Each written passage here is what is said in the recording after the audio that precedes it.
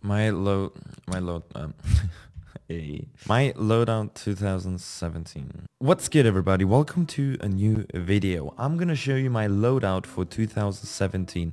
I've been trying around a good amount of skins. Not that much has changed to the 2016 loadout, but these are the skins that I wanna or will play with in 2017. I've tried a couple of new knives as well, but I've stuck with one of them, and this is gonna be my baby moving forward. Not actually counting in if there's going to be any kind of new skins or any kind of new cases, any kind of new knives. So if there's a new case with a new knife or new knife finishes, I might just use one of the new ones. But for now, this is how it will look like.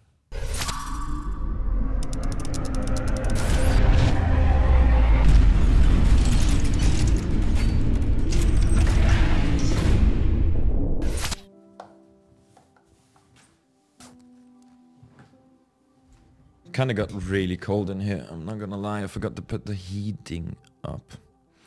Anyway. This is how my loadout is looking like right now. You can see it all on the screen. I actually like how it's fitting perfectly now with the graffiti into one page. We're gonna go from the most uninteresting to the most interesting skins. Most uninteresting, I guess. No, not even. A fan donated me this little heart, Princess Pink graffiti. So I decided to use it. I actually think it's pretty cute. So I decided to use this graffiti, that little heart, the Princess Pink. I'm not sure if you can actually count it to a loadout, but it is the equipped. The Gold Cologne 2014 Pick'em Trophy, one that I'm very, very proud of. Jeff! Hey, sorry. I was streaming, just ended the stream. Interrupts the video production. ESL1 Cologne 2014, the Pick'em Trophy, one that I'm very, very proud of because not many people have that. That is the event where NIP won the major. I kind of went with the gut feeling that they will win it in the end, and I always bet NIP netting me the gold trophy for that one event. After that, the Pick'em, I completely failed at all of these Pick'em challenges. I'm not gonna lie to you, yeah. I got the bronze ones, I got twice the silver ones, and all these kinds of things. I'm very proud. This is my gold Pick'em trophy. Loving it. Most of my skins have a little background story. Now we have this Max 7 Hazard. That was one of my very first drops in Counter-Strike. I kept it still till today, a minimal wear one, and it has a nice little ESL1 sticker on it. And I think, if I'm not 100% mistaken, this one is actually from Katowice 2014. Still, I didn't know how much they're going to be worth there, but yeah, it still has that little ESL sticker on it. We have a Souvenir Amber Fade sawed-off shotgun, factory new, from the DreamHack 2013 championship, the first ever major, dropped in the grand final between Fnatic and Ninjas in Pyjamas. I still kept that one as well. It's one of my very first souvenir drops. Not gonna lie, I got a little bit more than one that event, but still. The Souvenir Negev Nuclear Waste, as you can already see, there's a little pattern in my entire inventory. Or most of the guns that are not like the entire high tier category. Like most of these Negevs, the secondary guns that you do not use that much. I have these souvenir skins for them. The ESL1 Envy LGB Katowice 2015. Again, a drop, the Nuclear Waste ESL1 Katowice 2015 between Envy and LGB. Not really the prettiest skin there is out there, but it's a drop that I got, so, you know. I kept it. I'm not playing the Negev as a main gun, so why not just use that once I pull it out. My little Souvenir Nova Walnut. ESL1 Cologne 2015 Nip Renegades. And another drop. I'm not gonna lie, I bought this though because I think it's pretty cool. The walnut has a solid look to it, and it is signed by Forrest, so you know. I just got that off the market. It's not valued that high, but I loved it. It's one of the first ones where the signatures came out, and this is where the pattern kind of begun. After this event, the signatures started. The signature started at the ESL1 Cologne 2015, if I recall it right. Now, in Cluj-Napoca, I decided to renew my inventory a little bit. Like, I got all of these in souvenir with the signature stickers on it from DreamHack Cluj-Napoca. With a few of my favorite players. Most of them are obviously the NIP players, or back in the day the NIP players. The Radiation Hazard, the Souvenir Orc from Alu against Envy. One that I'm very proud of is the Souvenir Galil AR Cerberus, factory new, also DreamHack Cluj-Napoca from Nico, Mousesports versus G2. The Souvenir Famas Styx from Exist. Nip versus Envy, again a drop in factory new, that is. The Souvenir MP9 Hot Rod, also signed by Apex. The Souvenir Tech 9 Toxic, signed by Dennis in factory new. I didn't really want to go for the super high value. That means I've left out the Nuclear Threat. The Nuclear Threat, the green Tech 9 that is. It's actually, I think, the most valuable gun that you could get on the Tech 9 in Souvenir. But I still feel like the Toxic Tech 9 looks better. Yes, I know, insert bad toxic joke here about me getting tilt, but you know, it actually does look good. I like it. Continuing the other guns, I got the Dual Berettas Anodized Navi ISO 1 Katowice 2015 Fnatic versus Nip. The grand final. Nice Dual Berettas right there. We got the Souvenir Scar 20 Sandmesh and the Desert Storm, both auto snipers for the CT and the T side. Both of them ISO 1 Katowice 2015 against TSM, Nip versus TSM. Yeah, you can already see I've got a lot of Souvenir and I got a lot of stickers that came with NIP because I've been working for them. I decided to never really change them up and I don't really see a reason right now. The PP Bison, I got the Chemical Green as well, Nip versus Fnatic. A lot of people gifted me souvenirs from these events, like lower tier souvenirs, not like Cobblestone, but these $1 souvenir dropped from NIP games because I've been working for them. They said, hey dude, you work for Nip, just, yo, go for it, open it up. And yeah, so these really old souvenirs are not only souvenirs because I've got them dropped or because I've kind of opened them myself or something like that. They're also souvenirs from people that sent me these. So they kind of gifts to me. So I kept them, all of them. And I'm still using them to play right now.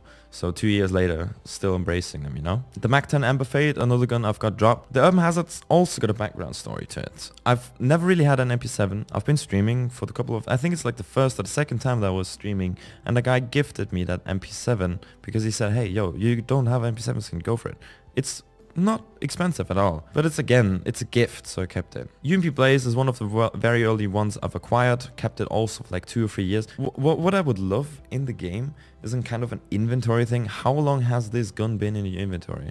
If there's a way to find that out, I would really like to know that, guys. 5.7 Monkey Business, I bought that one the first day it came out, still got it today. The P250 Cartel, I bought that one as well the day it came out. Still got it today. I think I bought that one for like $40 in factory new. I'm not even kidding. If it just came out and I really wanted to have that, still kept it till today. The P90 Trigun, the face hit skin, is the same. Came out. I instantly wanted to have it and I still kept it till today. And now we're getting to the 2 drops that I got in the first months after the Arm Steel update got released that are really high up right now. For one, we have the Desert Eagle Blaze. I got that one dropped. I renamed it to Fire Deagle back in the day already, which means kind of Fire Deagle. It's just an inside joke between me and a couple of friends. It has a Katowice 2014 sticker on it. So this gun is kind of my little precious. It's a drop. It has my Katowice sticker on it. And kind of at the same time, I think in between a week or two, I got this Glock Fade dropped with the ISO 1 Katowice 2014 sticker as well. The Wolf. I put that one at the top right there because I got the Wolf in the first capsule. Glock Fade, Deagle Blaze, my 2 babies. They're worth a lot right now comparison to back in the day. Back in the day you got like a Glock Fade for $5 and a Blaze for like, what, 2 or 3? I kept those drops. And now we're getting to the big guns. We've had the P2000 Fire Elemental. I'm always struggling between the Kill Confirmed and the P2000 Fire Elemental. I've ultimately decided to use the P2000. Why?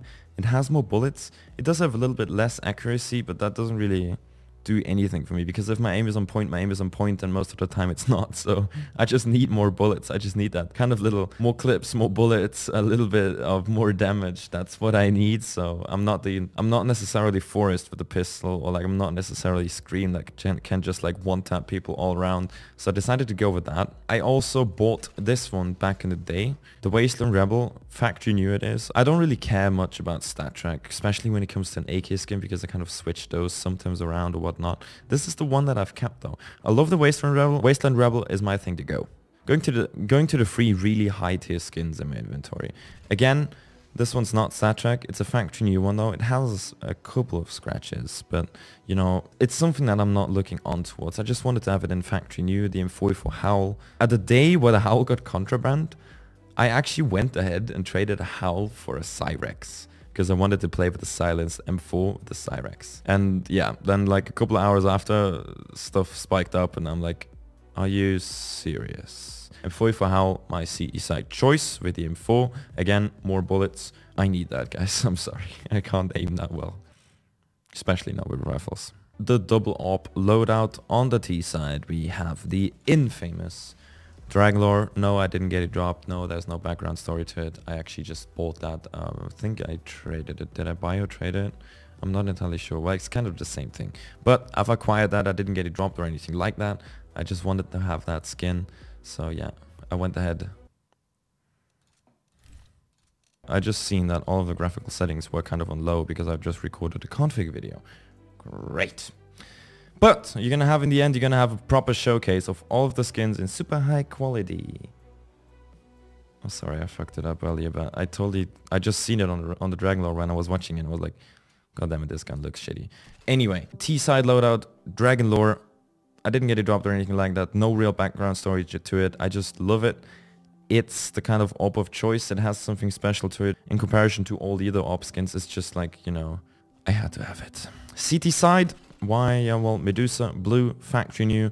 This is one of the guns that I've actually gotten in the trade up with on screen at ESL 1 Cologne 2016. Still kept that one as a CT side gun. And now, to top it all off, my little King of Pirates. It's a One Piece reference, in case you're wondering, actually. So a lot of people are always asking me, hey, what is that name tag? What is that about? It's about One Piece, as simple as that. I love watching that. The Ruby flip knife. Why flip? I just like it. Ruby, no sapphire, no gamma doppler as in an emerald. I don't know. The color red just suits the knife in the game somewhat. I just prefer the Ruby over all the others, and this is the one knife that I'm gonna keep. I hope you enjoyed this little background story to my loadout, because I've got kind of a background story to nearly all of the skins. Most of the skins are either gifts, drops, or things that I acquired very early, and some of them really have meaning for me. I kind of connect them either to fans or to other people or to regular stream viewers or to players or anything like that. So they kind of, my loadout has a little bit of meaning with my background story in Counter-Strike Global Offensive that I've been working so much in. So yeah, hope you enjoyed that a little bit. Thank you for watching, everybody. I hope you keep enjoying the little showcase now in the game, how all the skins look like, and we're gonna see each other in another video. Thank you very much for watching, everybody.